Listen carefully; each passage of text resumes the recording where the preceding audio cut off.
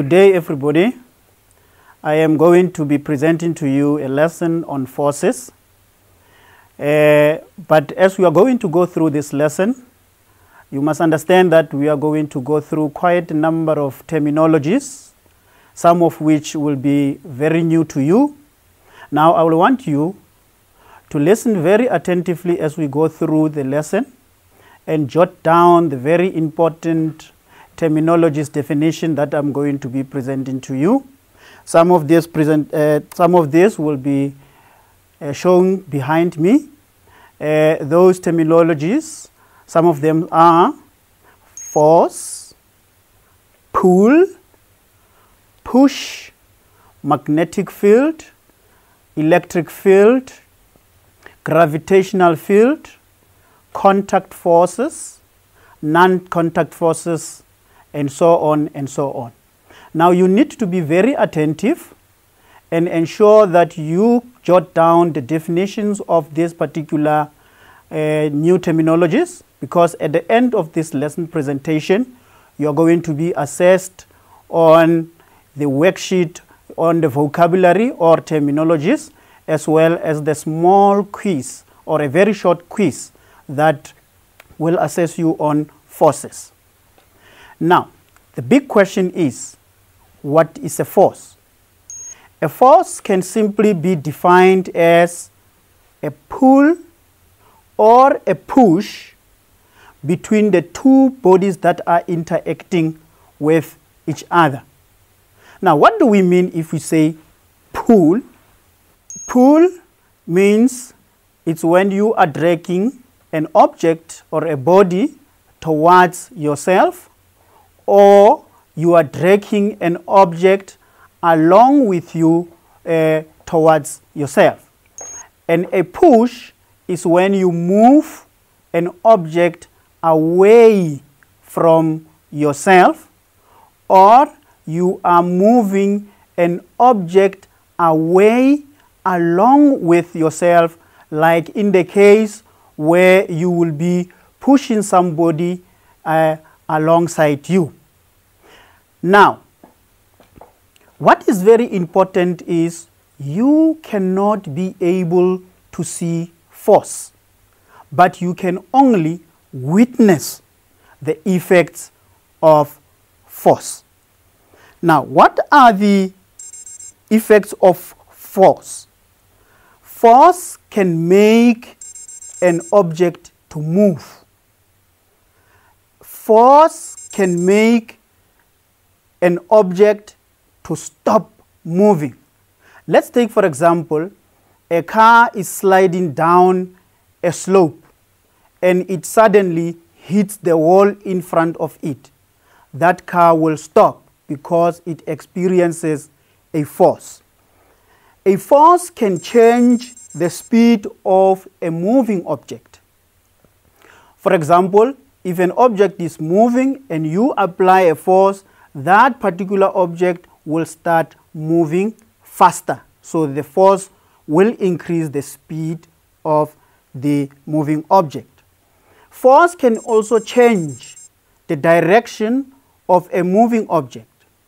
For example, if you see a car moving and there is another car that hits the car on the side, the car that has been hit will then change direction because of the force applied by the coming car on the side. The force can also change the shape of an object. If you are having a can of a cold drink, it is shaped in a cylindrical manner. If you squeeze it, that shape will change. The force can also change or can also cause the closed object to open. For example, if you are opening the bottle of water, you twist the cap and it opens, or when you open a door, you push the lever down and the door opens. However, it should also be noted that a force can have no effect at all on the two interacting bodies. For example, look at my hands now. If I push my hands against each other like this, I am applying the force on both of my hands, but nothing is happening. Or consider yourself pushing against the wall of your classroom and there is nothing that is happening.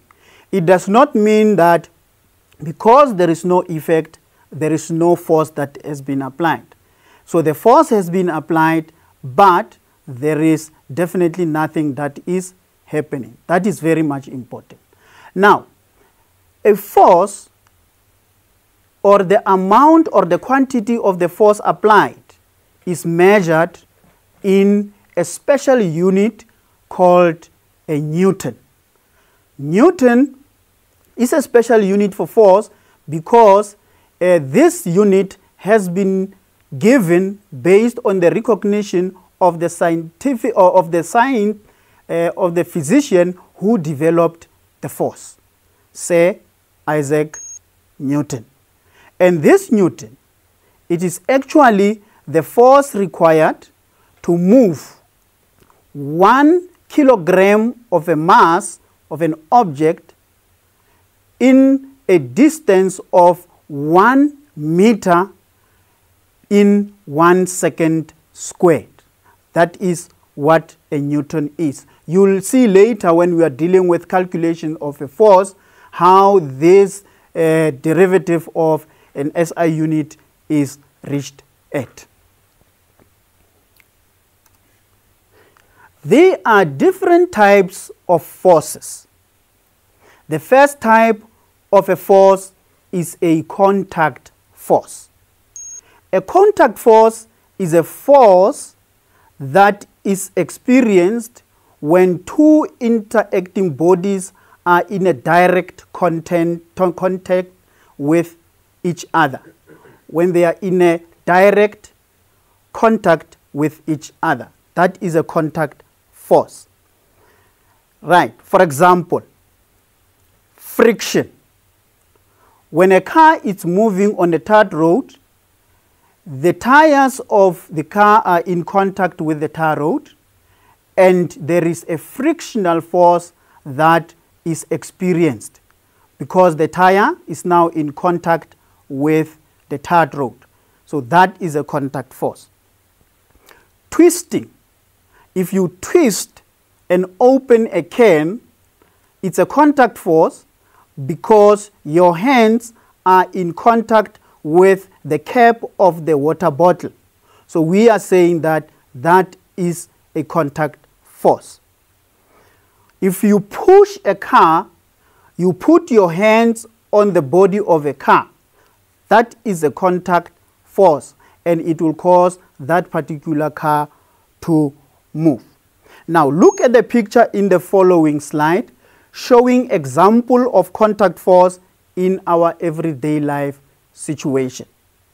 Think about more additional examples that you can give.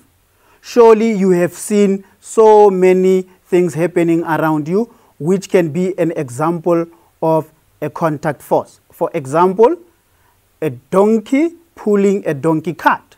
It is actually a contact force as well. The second type of a force is called a non-contact force or a field force. Now, a non-contact force is a force that results between two interacting bodies which are not in a physical contact with each other. So it means it is a force that is exerted over a particular distance. Field force, it is called a field force because it is caused by the field around the object. We'll later look at what is this field. The types of non-contact forces, one is the gravitational force. The gravitational force is caused by the gravitational field around a celestial body. Now, what is a celestial body?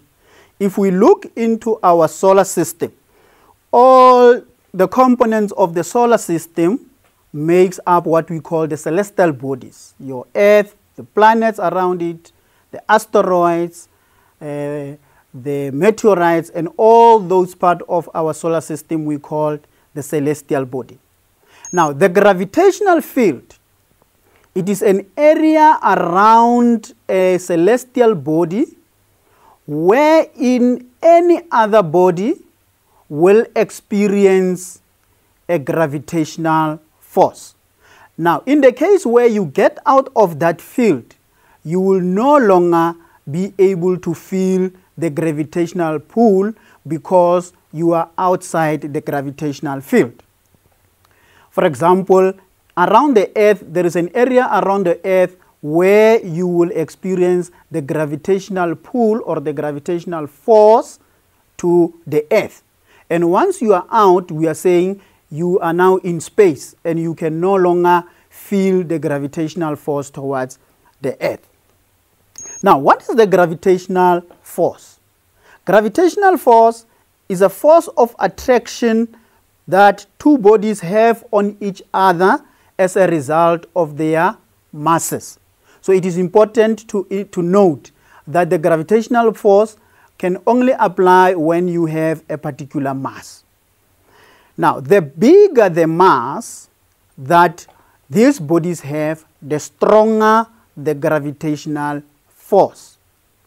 And also, the distance between these two bodies also play a very important, significant role, because the closer these bodies are, the stronger the gravitational force.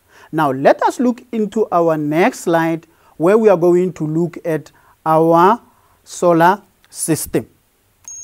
Now, in the solar system, right at the center, there is a sun, which is far much bigger than the individual planets around them.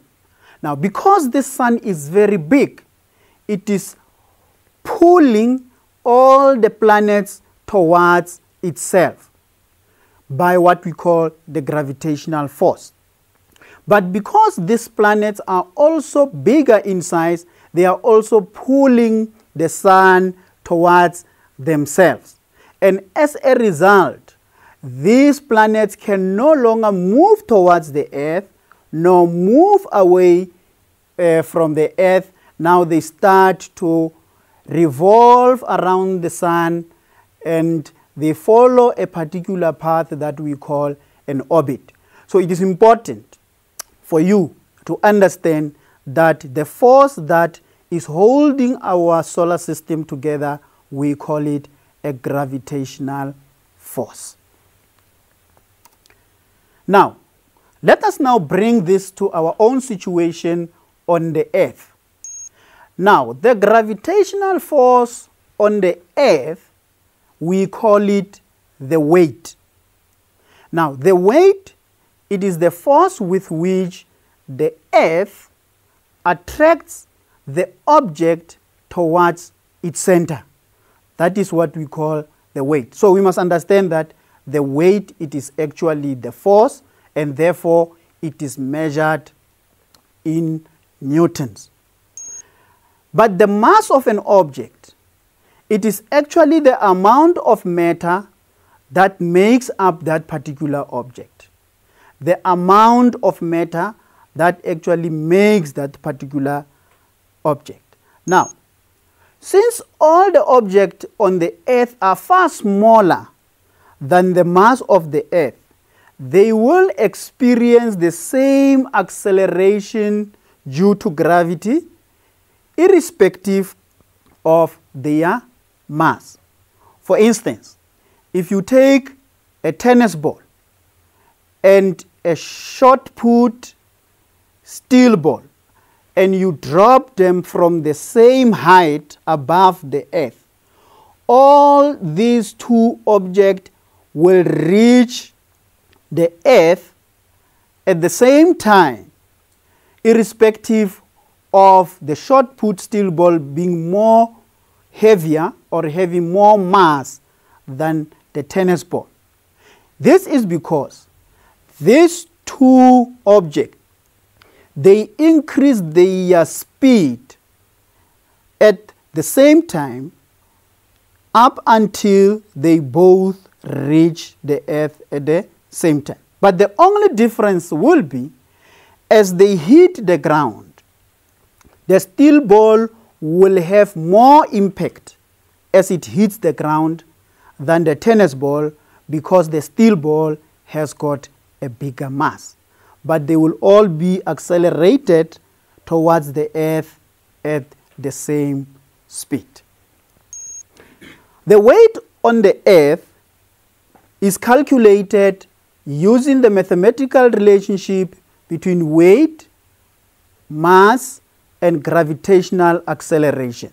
Weight is given by a letter W, which will be equals to m, which is the mass, and g, which is the acceleration due to gravity, which is constant, and it is given 9.8 meters per second squared.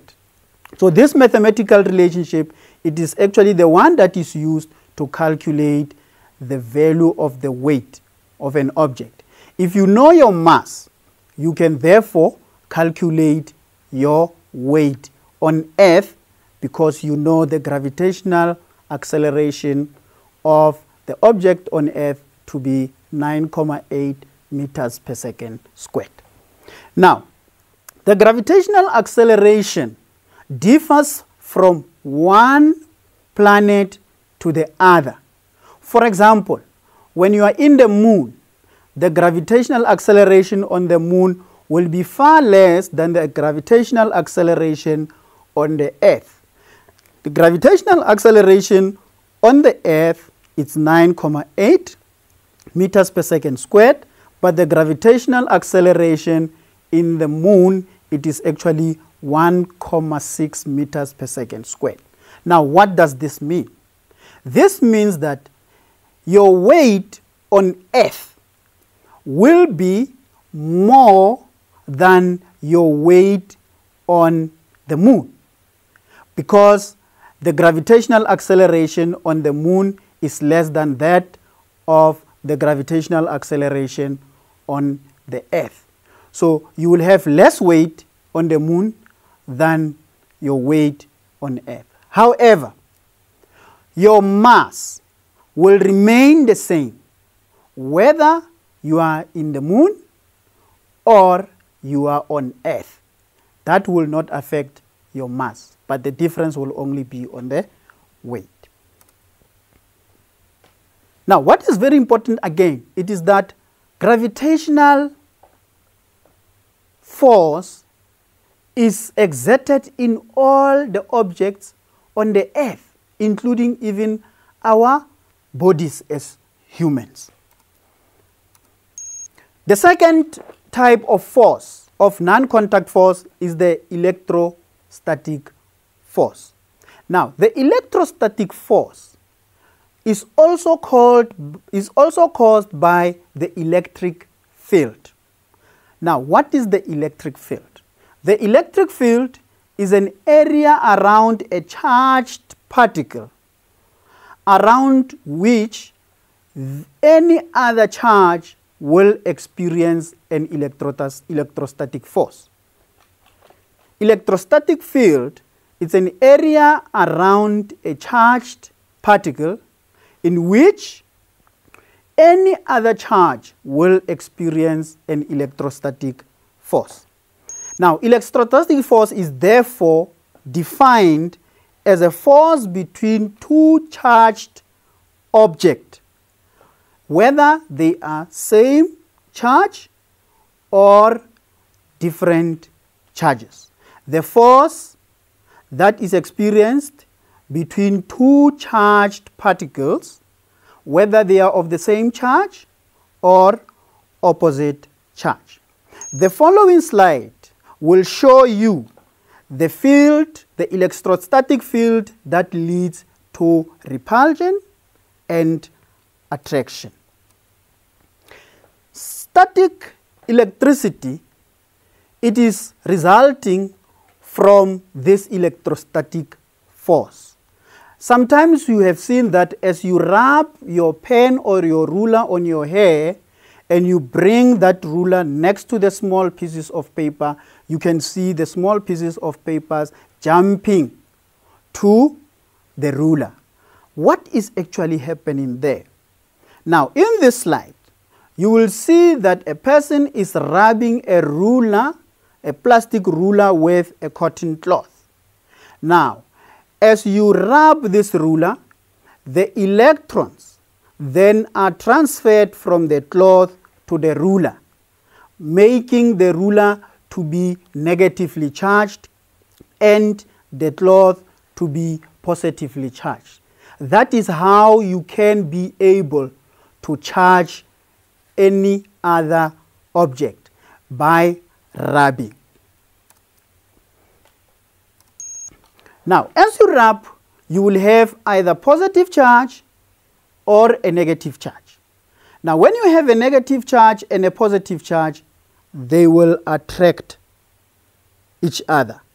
But as you have a negative charge and a negative charge, these two charges will repel each other.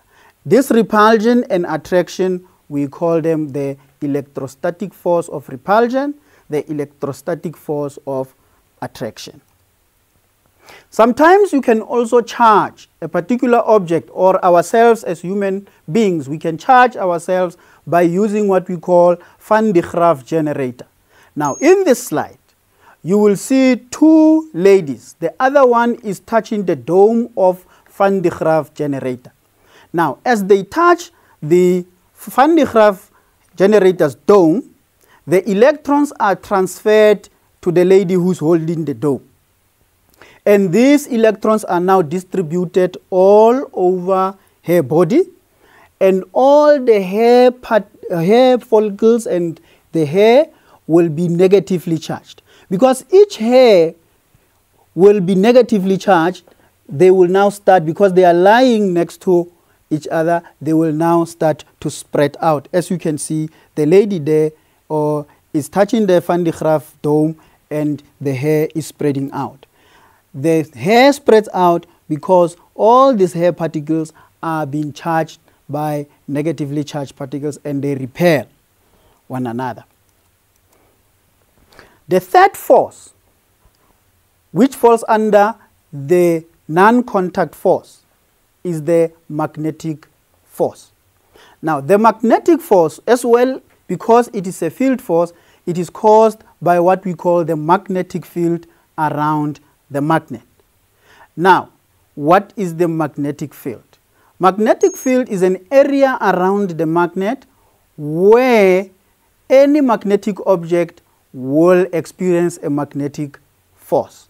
And this field is actually running from the northern pole to the southern pole of the magnet, as it has been shown in the slide there. Now, if you bring the northern pole of one magnet and the southern pole of another magnet closer together, they will actually attract each other. If you bring the northern pole of one magnet and the northern pole of the other magnet closer together, they will repel each other.